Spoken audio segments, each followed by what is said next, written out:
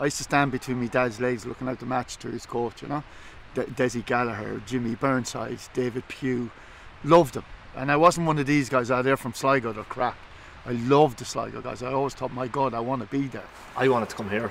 My dream was to play here. People you meet in the showgrounds are what makes it what it is, and it's not always about the players, and it's not always about who's wearing the jersey on the pitch or who's standing in the dugout. That stuff can sometimes maybe feel a bit less important. People don't understand why just the one club, but it's my club. That's what I'm going to support, and I have no interest in following any other club.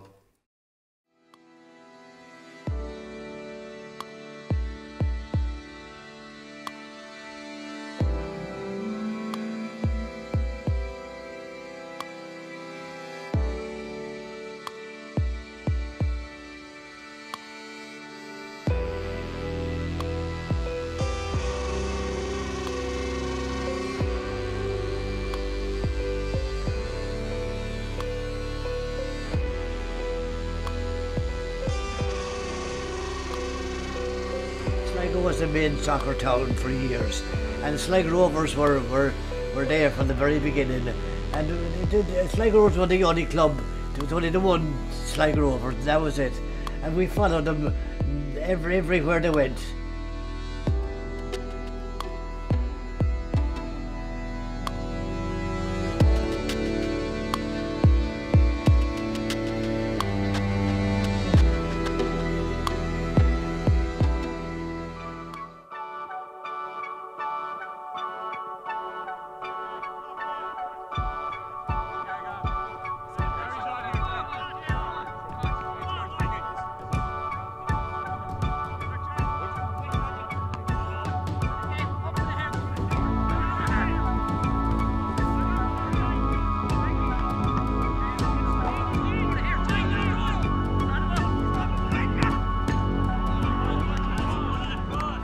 If you would say to me when I was signing for Sligo Rovers that I would play probably in 2 League Cups and 4 FAI Cup finals and a Blacksnet final and win the Cup and win the league, I'd have pulled your arm off. No, but I mean, Fago would be my hero over my lifetime. I mean, he gave me so much help. As a youngster, he hard me up because he'd rattle me, kick me and give me stick and that, and I'd be getting annoyed at him, but he was right. He sorted me out and stopped moaning but can get on with it, and he was great. And he had a fantastic career. I mean, he'd be my #1 Sligo Rovers player. There's nothing like playing for your hometown. You might win things away from home, but winning in your hometown, that's why I say to you, like, they're no different than me. They have a bit of pride in the place and their family as well, you know, like, and that's what it's all about. I mean, I must have been playing kind of fairly well in junior football and whatnot, and then days I used to go down the north playing in the few summer competitions, and I got a bit of notice, and I heard one day that Derry City were kind of going looking at me and whatnot, so I put 2 and 2 together, and I presume the Sligo Rovers probably heard the same thing, and it couldn't be seen that a fella like me would say them not looking at me. So Jimmy Merton come over there. I was working in Hanson's that time, and Jimmy came over and he said would I get signed, but it was from Berkeley.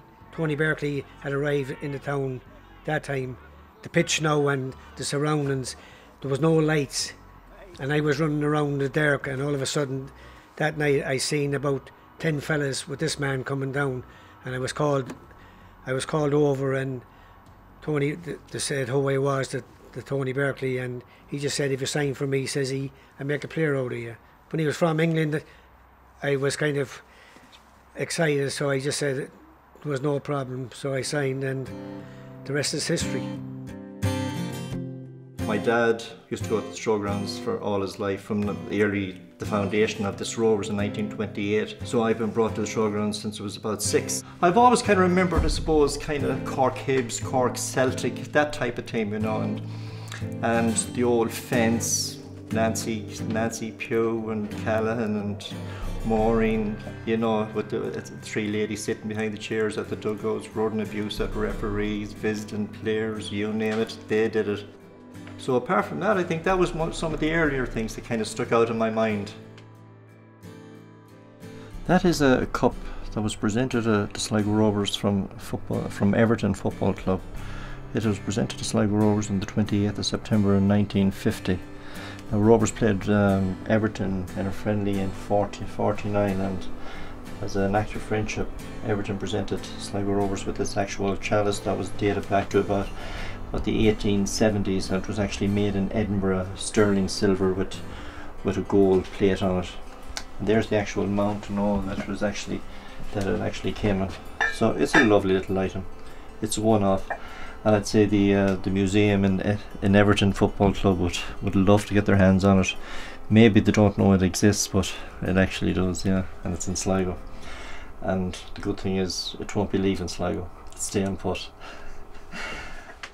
You know, I don't remember first games or first seasons, but I always remember going into the showgrounds and standing at the shed end. Not in the shed, but at the shed end always. And I remember smaller things like Raf Cortaro had bleached blonde hair. Raf was only a young fella, and I was wondering, my dad would have been explaining to me that, you know, like, he's from Tubbercurry. And I used to be thinking, oh my God, Cortaro from Tubbercurry. You know, to me it was so unusual at the time. We had a very multicultural team back then as well, and you had like the likes of Wesley Charles from St. Vincent and the Grenadines. Like, you'd players from all around the world, and this was mad to me back then, because I'd never heard of most of these countries, you know. I was only a child and I couldn't believe it, like. And that's kind of, I used to be saying, well, where is that? Where in the world is that place? Where, like, whether it was Barbados or somewhere, you know, there was some real random countries covered there by the showgrounds at one stage, and that's still true to this day, I guess.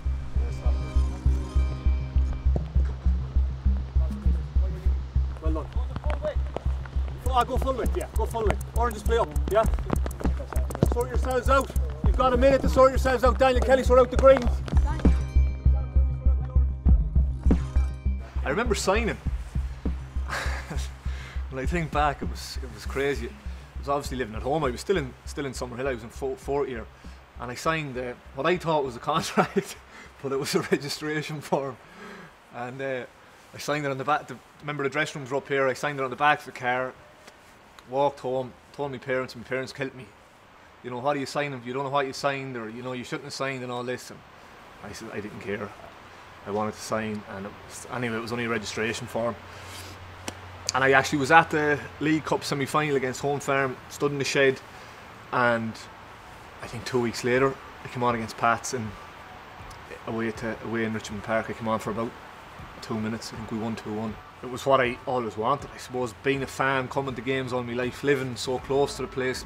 You know, grandmother's house at the back of the main stand. You know, you seen the place every day. You know, so yeah, it was, at the time I was just mad to get out there. But looking back, yeah, it was a special moment, and for my family as well, it was very special. I think the link was stronger, I suppose, with David Pugh, you know, and with the late Michael McGowan. You know, they were a huge influence on it. And if you look at all the players that came out of Summerhill College and went on and played it, as I used to the top level in this country, there's quite a few, and quite a good few. But there was a link. You know, I remember getting, when Rovers as a kid, you know, it was a replay, winter football, FEI Cup, you got the half day to come down and watch the match, so it was huge. The aspect of Sligo Rovers giving lads a platform to go on and have full-time careers on the professional side of it in England and in Ireland has been a huge part of it. And in fact, in that Summerhill College team that I played in, the main man in the team was Paul McGee, and Paul McGee was probably one of the real stars of Sligo Rovers, and he went on to have a great career internationally and in England. International football was just the cream on the cake, and it was just, you're like floating. You don't believe it yourself. It's sort of, it was the weirdest life ever. You're living this high life and you're getting all this, and I was very, very lucky with injury, so I wasn't, you know, I just enjoyed every minute of it and just made the most of it that I could.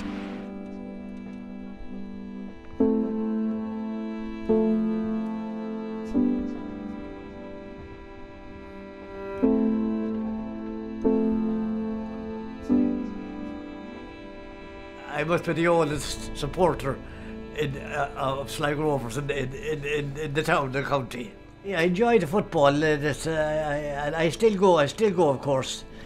Davey gave me a season ticket, so I used up that season ticket. Well, I was walking up the last few years, but when I get the lift in, it's handy. And then when I walk into the showgrounds, my seat is kept there from me. Bertie Evans and Sean have the vacant seats here. And another chap there, Gerald Mulligan, he's there as well. And there's a few more then as well. And they all pass on a few sweets. But the Sligo Rovers to me was, I never got into the Gaelic or rugby so much. It was all Sligo Rovers soccer. I love going into the showgrounds and going in the turnstile. And as soon as you walk in the turnstile, you know you have a little bit of a word about the game, and then you walk in and then there's going to be someone like Paddy House or Pat Wallace or Michael Clancy selling tickets for something. And then as you go in, you know, you meet some of the other guys like Joe Malloy and Anthony Confederate and Mickey Kelly and all these people. And that's what I always say, is that it can take 20 minutes to walk in the turnstile in the showgrounds, and for me to get up to the press box, because I end up stopping to talk to so many people. But you might have something to say about, you know, oh, I haven't seen you since the last game, what do you think of that, or what do you reckon about that fella there, the new signing or something. And it's one thing I think that you get with kind of having a community club where everybody knows everybody. Singing a song, walking along, walking in a wonderland.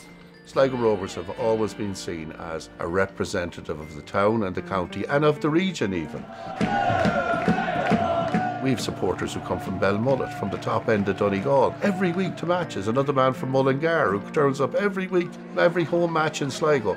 Rovers are always seen as a representative of an area, and that comes from the fact that they're a community club owned and run by the community.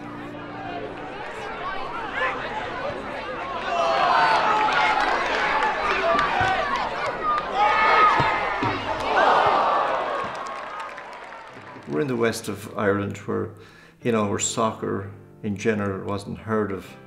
Nobody wanted to come to Sligo for football, you know, because most of the clubs are all in Dublin. And I think the hierarchy never really wanted Sligo Rovers in football because it was too far away. The showgrounds is owned by the people, for sport and recreation.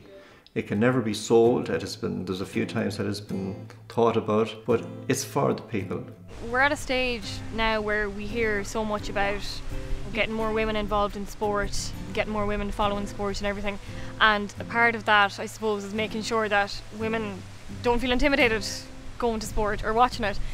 And the one thing about the showgrounds is that I've never felt that anyway. I don't think anybody does. Any of the women going to the showgrounds have been going for years, and nobody thinks anything less of them. And that is vital. It's vital that, you know, families can go along for a good evening out, an enjoyable one, a safe evening as well. And I think that's always been the case at the showgrounds. You know, things might have been different 20 or so years ago, but nowadays you see a lot of families, you see a lot of young kids coming together.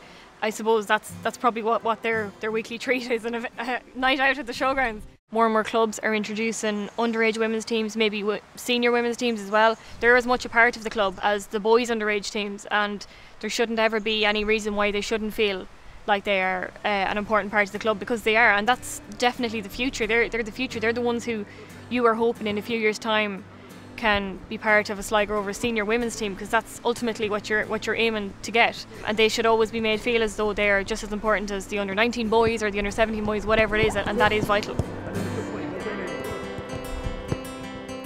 Well, I ended up chairing Sligo Rovers really off the back of my dad and my family growing up, because the Rovers were a huge part of life growing up here in Dublin. We didn't support any English clubs. Friday nights, Drumcondra and Home Farm were the only ones with lights at the time. We'd go on a Friday night to watch them, and I always remember there'd always be somebody smoking a pipe and the Mick McQuaid tobacco, and your dad would be there, and it was just the end of a great week, and we were there as a family and as a set of kids, and it became really the fabric of our life. And at that time, before the internet, it was the Sligo Champion and reading the Champion and who they were signing and who they weren't signing, and that really led on that I got into Sligo through some friends down there, Tony Quinn and Vincent Nally, but really very much so in my father's business and following in his passion and his love. And he's gone a long time, 20 years now at this stage, but I still feel a closeness to him from my association with the Rovers. And I suppose it's like everything in life, it's easy to get in, it's not quite so easy to get out, and it's a disease I'm glad to be afflicted with. Rovers, and I don't think people get this, how important they are to any local media, if you like, because when things are going good, people actually really want to read about it every single week. They will buy papers, they will keep them as souvenirs, and a lot of people still buy the paper to read what Liam Buckley has to say or what he said about the game, or whoever the manager is. They still want to read what they're saying. And you know, a lot of people don't buy papers now, that's fine, because the match report for a local paper is sort of, it's dead somewhat because people get them online. There's no need to be buying a paper just to get a match report. But the after-match reaction is what people still love to read. And Sligo Rovers, to their credit, they're always really obliging when it comes to getting interviews with lads or chatting to players or doing features or doing anything.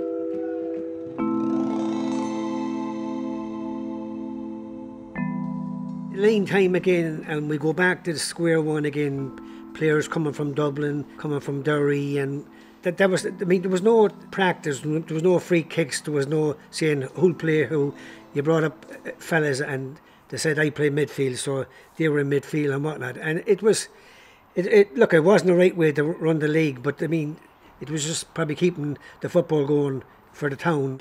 At that particular time, you know, we were going through a bad spell, and obviously bottom of the league, 3 points, you know, and that scenario leads to sort of relegation, you know, if it was in place at the time. But I was really sort of disappointed to see the area, you know, the pitch, etc. And you know, it just sort of it needed somebody to come in and ruffle feathers, put it that way.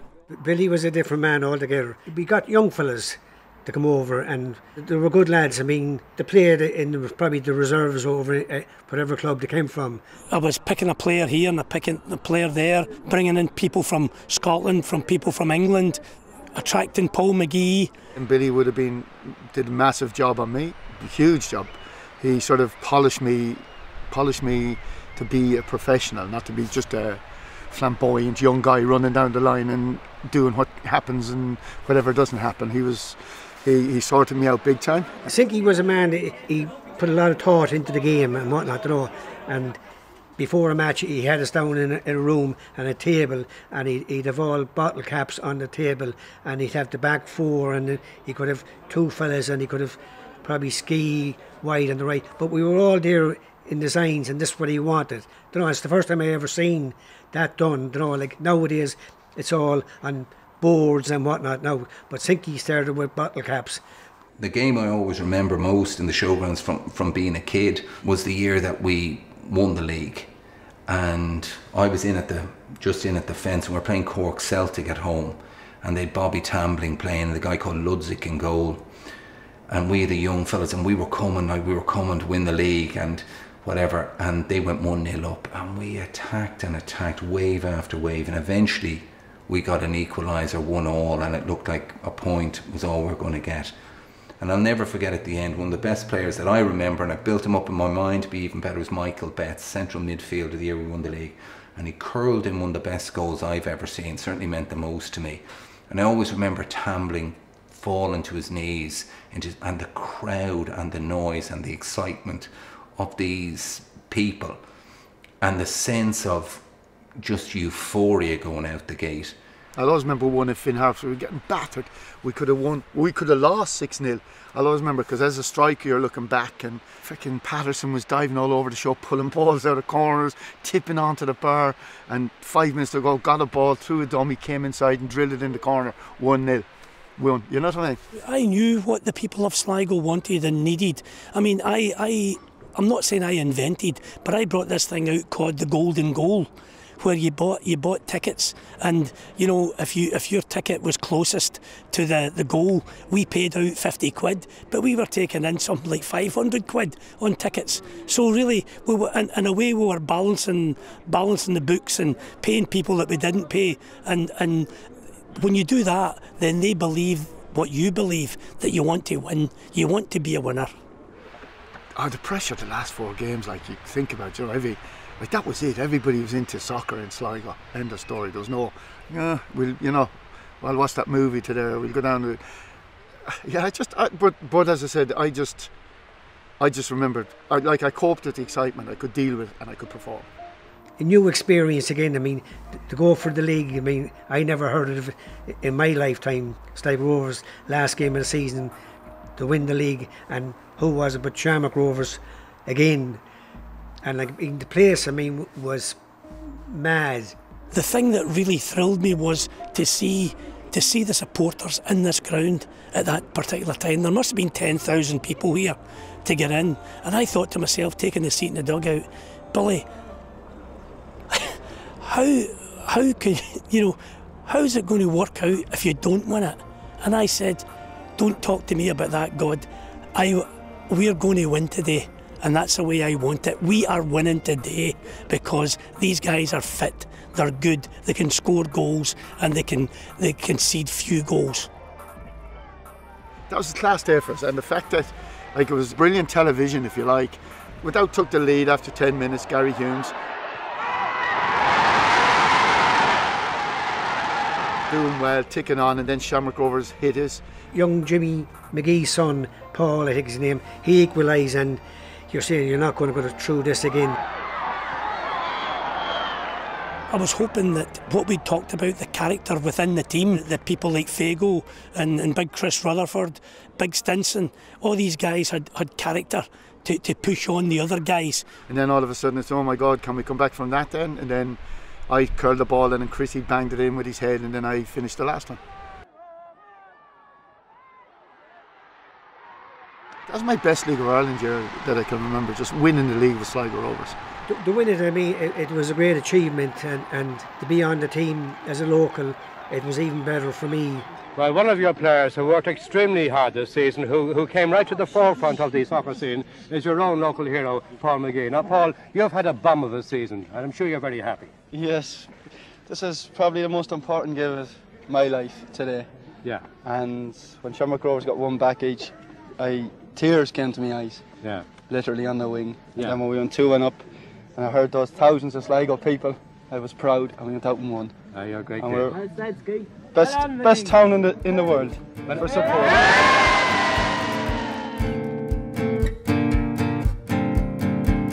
I think I actually got started about the early 80s. I kind of got the little appetite for it, and I suppose over the years the appetite has grown into a passion. From now it's gone into an obsession. I would love to have every programme related to Sligo Rovers from 28. I think it's going to be very, very hard to do, but I'll keep trying. There's always one little programme out there. It has been on the go for a long, long time, since Rovers were founded about 1928. The first time, from what I can gather, Fraser Ward was at a cup semi-final in 1935. Then it was at the 39 final. We got bet by Shelbourne after a replay. In 1940 it was there again. We got bet again by Shamrock Rovers 3-0. 1970, 3 games, winning well, and we lost it on the third replay. The support we got, I mean, was unbelievable. Even when we came back, the town was packed, and it was just sad for them because they had never won the cup, and we had a great chance, and having 3 occasions to do it, we were never going to get a chance again, probably with a side like that we had. But look, I was just lucky enough that it was me first of a few finals to play in, and so that was 1970. 78, John Carpenter. We won't say anything much more about that. We lost 1-0. 1981, another one, Dundalk beat us 2-0. Corner kick direct into the back of the net. I think our hearts were broken. 1983 was a little bit different. We had a very bad season. Rovers were very, very poor, I think, that year. Nobody gave us a chance. I mean, if you were a betting man, you wouldn't put money on us. The Saturday before the match, the Independent or someone done on the managers who'd win the cup. 10 of them said Bows, and Patsy said, "Me head says Bows, but me heart says Sligo." He was the only one that kind of stood by us. We went to Dalymount to a cup final with possibly, I would say, the worst team ever to represent Sligo in a cup final. So it came to the day anyway, and you couldn't have gotten a worse day in it. And at that particular morning we went to Dalymount. There was snow in Benbulben. People mightn't realise, but I mean, they had a very good side. Going 1-0 down again, as I said to you, you never think you're going to come back. we just had to keep fighting. The one thing about us, like, we were good fighters. The ball came across to Stenny and then he just hit it. Over it comes Elliott. Stenson! 1-1. Goes on a run and I said, Stenny, will you hold on, I have to catch up on you. So he gave me a wee carry for about 10 or 15 yards and that was enjoyable. But then we came back into the game. In the last 20 minutes, we were the better team. And MacDonald back is on a back for Harry McLaughlin, who's got a bit of space and he's got two players inside him. The little chip, oh, that's a beautiful goal by McLaughlin.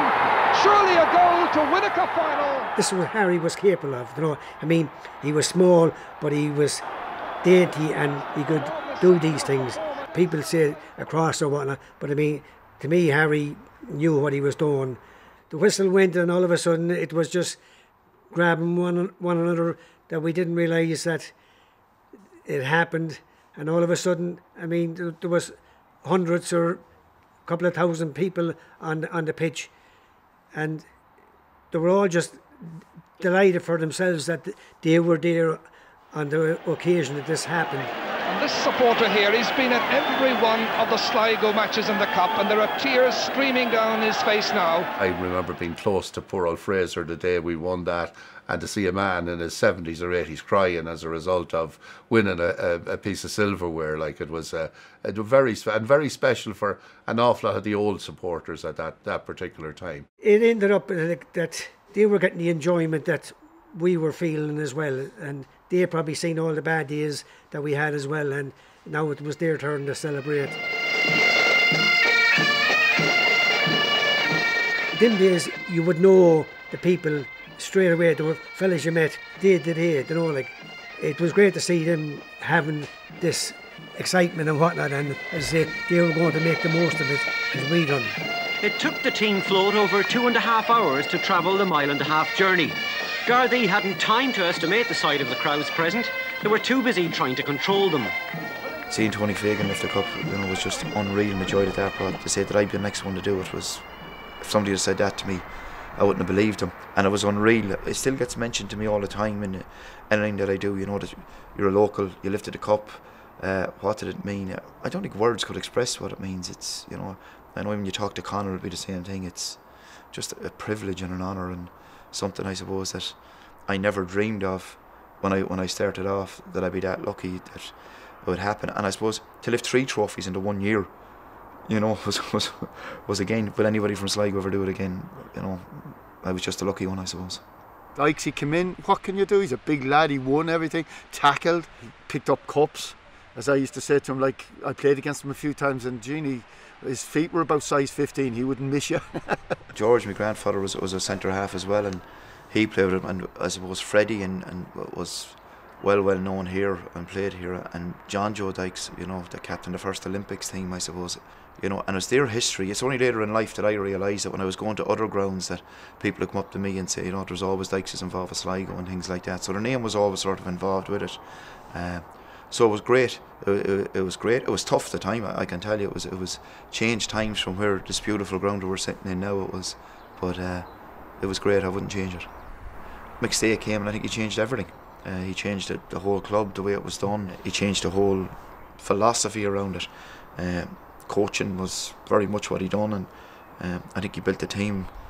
You know, the first season that he came, we were unlucky we got relegated, and I remember sitting in his house after being relegated, and he was so upset. He had a vision of bringing young people in, and you know, he brought in the right players. They were young, and he played himself, and Martin McDonald was in the team, and you know, Martin had travelled with me through the Dermot Keely. We were only 2 Rovers players, 2 local lads, we would say, through the Dermot Keely area, and it was strange when you were going away to an away game. There was only 2 of us. Ski was there for a while as well, which was great, because again, I don't think he gets the recognition that he should get as being a local. You know, Ski was one of the best players I ever stood on the football pitch with. Everybody says it was the lights. I think the lights happened, you know. I remember that game for different reasons. I was sent off. I was the first man sent off under lights. So but I think it just changed, and I think there was an atmosphere around the town that, you know, we couldn't get beaten from that night on, and we went on a tremendous run, and I think again it was down to, it just worked, it gelled, you know. Winning teams, we're still all friendly, you know, we were all together you know, for the centenary, but we are all friendly, you know. I've played in teams when relegated, we don't talk. So winning teams sort of keep you together. Raining, I was delighted. I got up to that morning and it was raining. It was really, really raining heavy, and it brought back memories of when Rovers won the Cup in Dalymount, I suppose. And the only man to raise the FAI Cup for Sligo Rovers. They won it in 1983. Little things like we went on Francie's bus over to Lansdowne Road. Nobody noticed us going in. You know, the big bus was full of the wives and the directors and all that, you know, and everybody thought that was the team. It wasn't. We'd planned that. We spent a week in Scotland beforehand with Willie as well, so we were well prepared. And I remember Derry coming out, and I just slag Liam Coyle and that, because I played with them afterwards, and they were singing a song, you know, and that Celtic song, it only made us more determined. This is Eddie Annand. He always ran gold, it's still Annand. Gold got back to fight in with a challenge, and actually concede the first corner of the second half. Great crowd at Lansdowne Road. Sligo fans to roar on. This Gavin Dykes is up, the other centre defender Declan Boyle is up too, and the corner will come from Eddie Annand. Into the danger zone, it's there! Johnny Kenny has done it!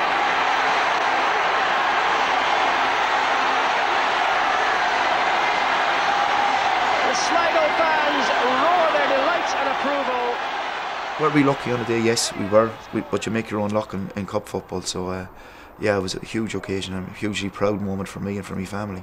That they have hoped and waited and prayed for all these years. Gavin Dykes, the chairman's son, congratulated. And there's his dad giving him a warm embrace. Kevin Dykes, chairman of Sligo Rovers. It means so much to the family, so much to the town, or the city as they call it in Sligo. Here's the FAI Cup. It's with Gavin Dykes. It's been won by Sligo Rovers.